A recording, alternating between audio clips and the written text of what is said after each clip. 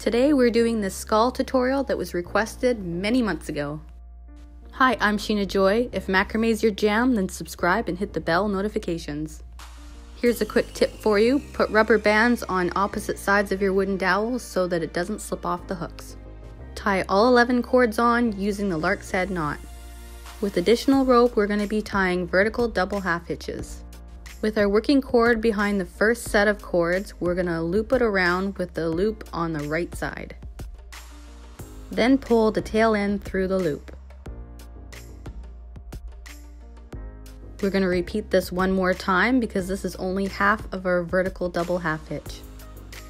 So bring your cord over top and around and through the loop one more time. Then pull it taut and adjust your knot from there. I'm going to show you one more in real time and then we're just going to motor through.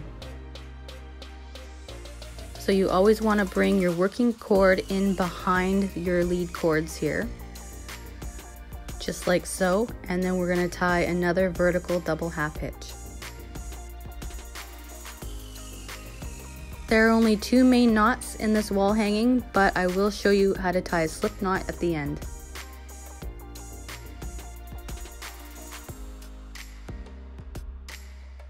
Okay, I'm going to speed through the rest of this row and then I'm going to show you how we go back through the other direction.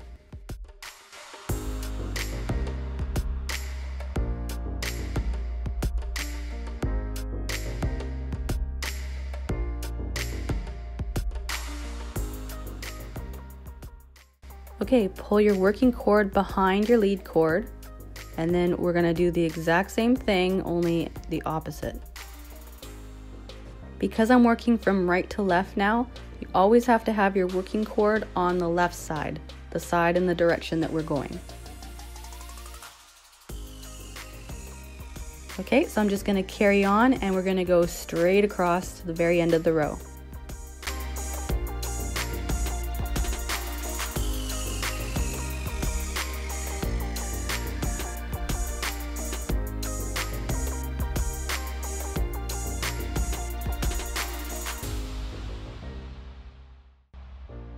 Okay, now we're on the third row and that is when we're introducing a new color.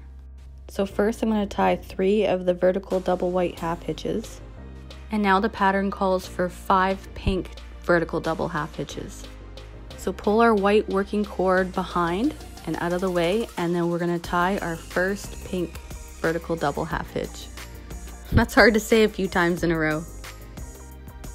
So this is exactly like our first knot. Also, if we run out of rope, this is what we have to do to add more.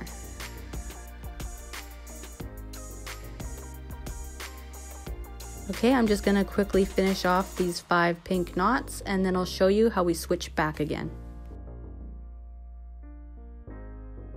Okay, to switch back to white again, we take our pink working cord and we pull it behind our project and we just switch, moving the pink cord behind and out of the way.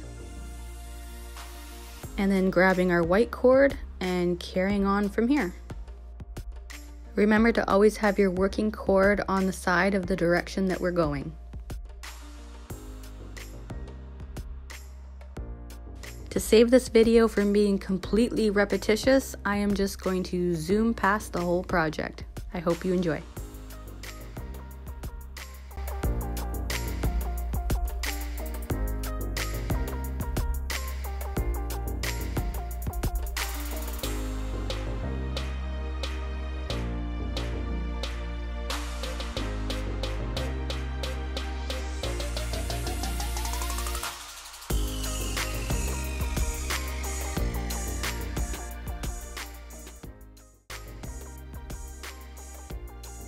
Okay, so let's trim up the tail ends here and flip it around so that we can deal with the mess in the back.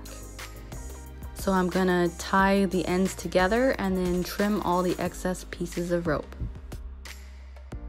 On a small piece of butcher's twine, I'm gonna tie 2 slip knots on either side of the rope.